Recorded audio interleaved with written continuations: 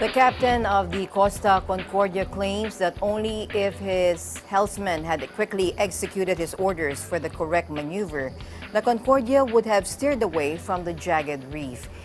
Captain Schettino told the court the helmsman failed to obey orders to slow down. Angela Regado-Benjamin reports from Rome, Italy.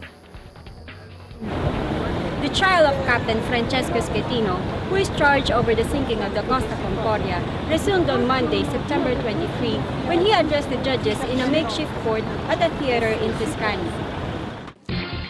The captain faces multiple charges, including manslaughter, causing a shipwreck, and abandoning ship after the Concordia, carrying more than 4,000 people, hit a reef off a Tuscan island, killing 32 people in 2012. While he admits that as captain of the ship, he bears responsibility for the accident, he is also accusing the helmsman of not following orders. I wanted to say that from the black box, you can hear that moment I asked the helmsman to move the tiller left, and I said, left, 20 to the left. In that moment, the ship had an angle leaning towards the right, and the error of not putting it to the left, the lateness of this movement, caused this mistake. Il ritardo è la conseguenza dell'errore. His lawyers have also asked the court to authorize the vessel be examined for evidence of possible technical faults, a move backed by some of the lawyers representing passengers. We think that this ship had things that did not work, including the alarms and communication. And when the passengers were on board, a series of things didn't work.